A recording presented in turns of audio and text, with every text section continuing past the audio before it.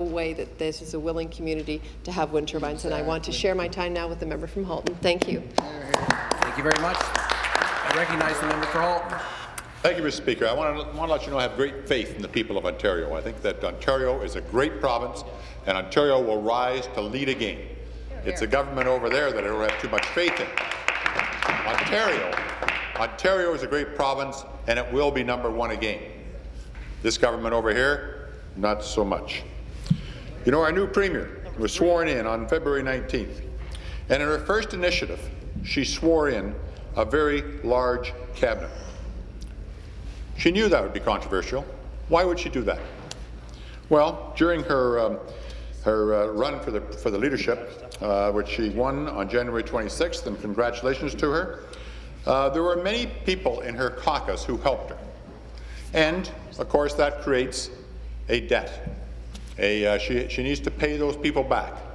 And she did so. She paid 5 or 6 of them back by creating a very large cabinet. And that cabinet cost Ontario taxpayers a lot of extra money. Why should we be concerned about a larger cabinet? Because it costs taxpayers a lot of extra money.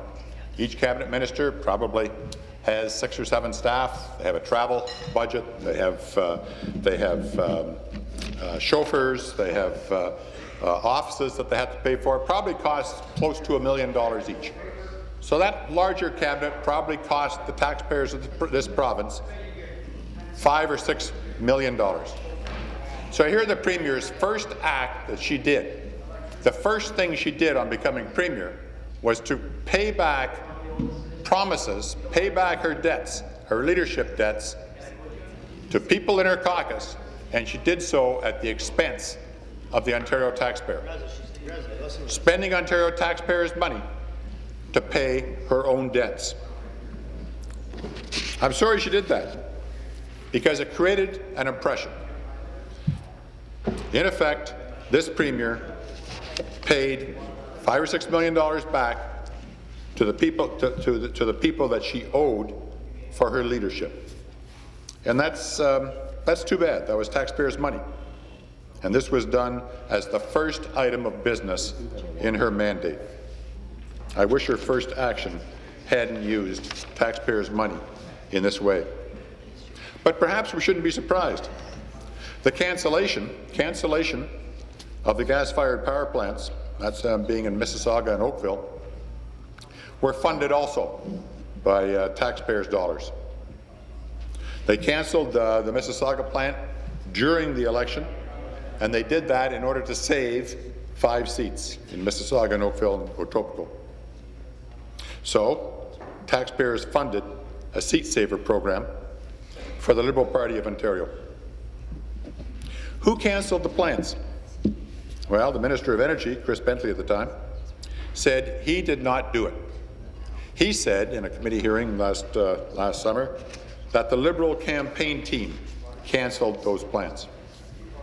At that time, the Premier was co-chair, the Premier, Kathleen Wynne, was co-chair of the Liberal campaign team. So she was in charge, or purportedly in charge as co-chair of running the campaign for the Liberals' re-election. She claims she has no knowledge of the cancellation. And that gives me great concern that the Premier has taken that position. She was co-chair, and she's asking us to believe that the most important decision that the campaign team made during the election, and she's suggesting that she had no knowledge, no input into that decision. At the very least, as a senior cabinet minister, as co-chair of the Liberal campaign team, she failed in her fiduciary responsibilities to the taxpayers of Ontario. I'd like to believe the Premier, but the facts make it very difficult to do so. Then on February 14th, Valentine's Day, and there was a lot of love in the air, the Premier wrote a letter to the leader of the PC party and to the leader of the NDP party, promising that a select committee would be struck to find out the conditions under which the gas plants were cancelled and who was responsible. There were no conditions in that letter. It was a promise, a written promise. It seemed that she had a genuine desire to get the facts out. It seemed like a new beginning. However, then, 3 days later, our House Leader, Government House Leader, whom we just heard from, backtracked and added conditions, strings, to the promise, suggesting that the contempt charges had to be withdrawn before a select committee could be struck. Why was this condition all of a sudden put in? What happened after the February 14th promise? One might think that new information was given to the Premier. New information that made it necessary to backtrack on a written promise. She knew there would be a backlash, but she backtracked on it anyways. Then last Thursday, on February 21st, more documents came from the OPA, the Ontario Power Authority, regarding the cancellation of the power plants. Papers that incidentally had been held since last November and were not forthcoming until the contempt charges were reintroduced on February 20th. So you're going to ask the question, how much does the Premier know about that question? It's getting pretty close. In fact, how much have they told the Premier about this situation? And who is it that is withholding this information from the Premier, if in fact we believe what she says? And for one, I would like to believe her. She is my Premier of this province, and I would like to believe what she says. It means a lot to the integrity of our entire system.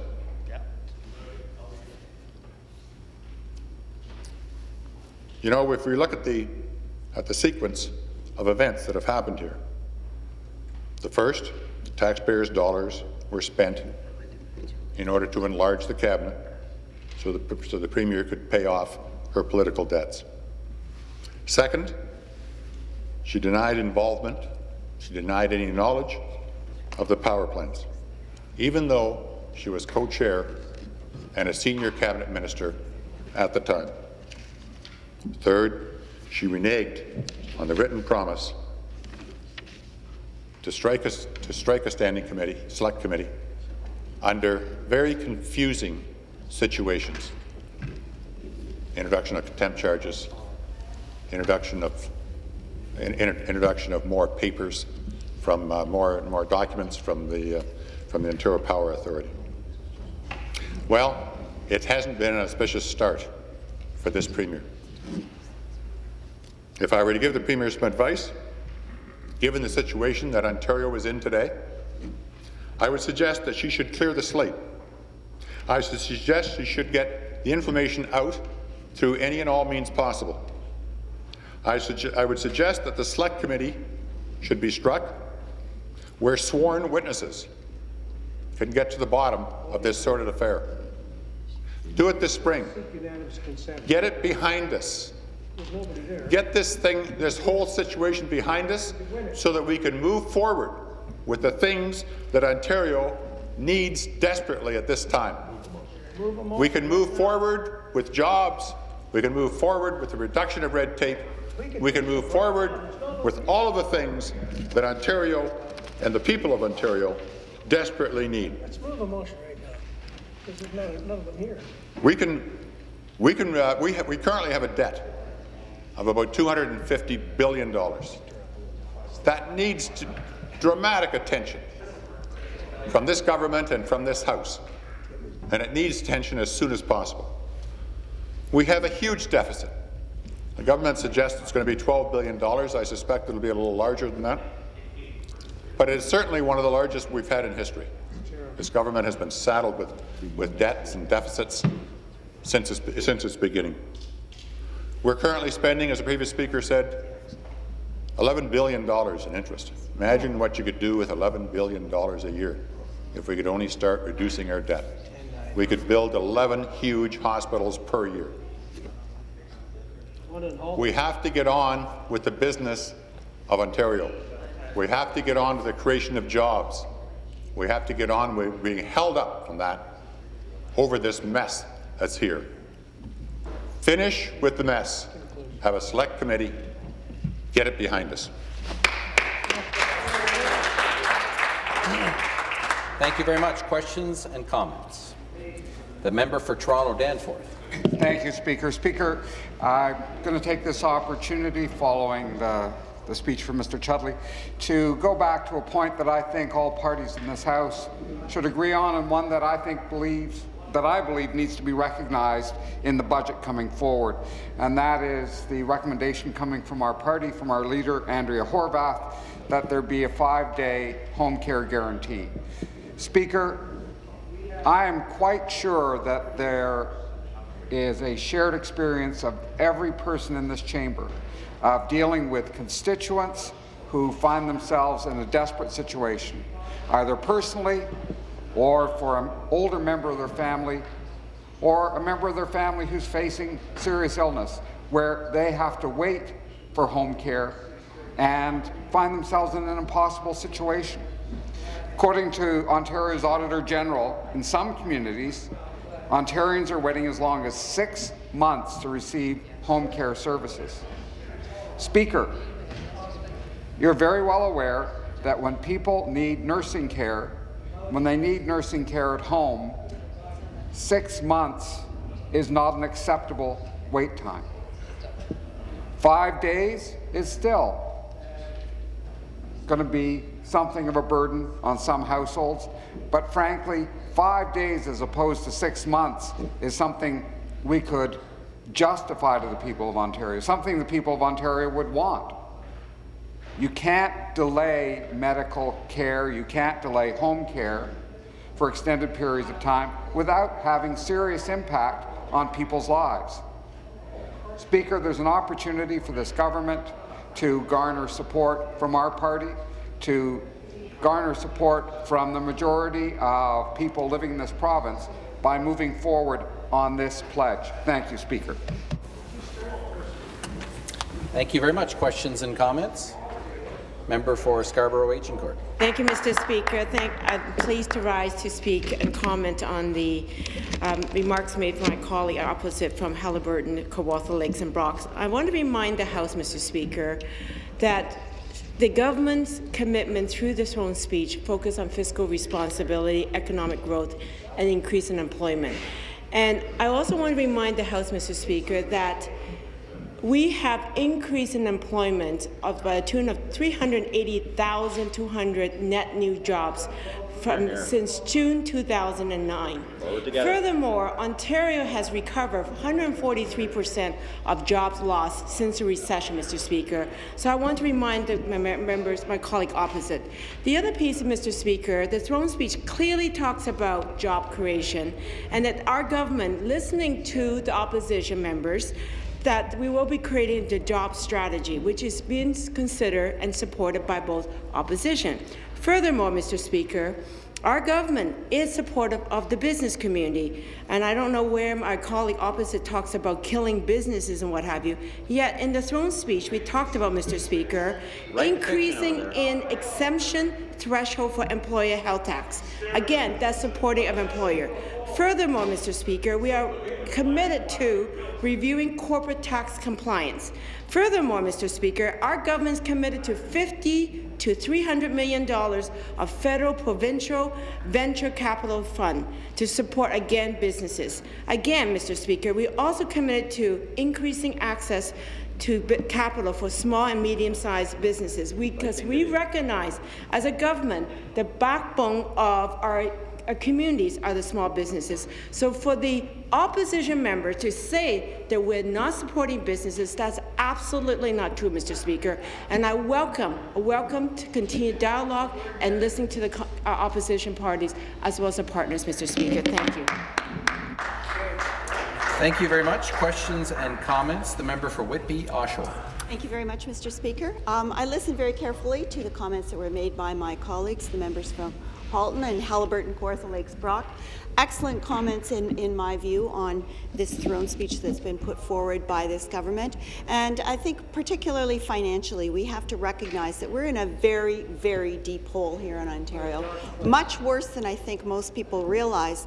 The member from Halton made mention of the fact that we're currently spending almost $11 billion on interest for money that we've borrowed here in the province of Ontario over the last 9 years.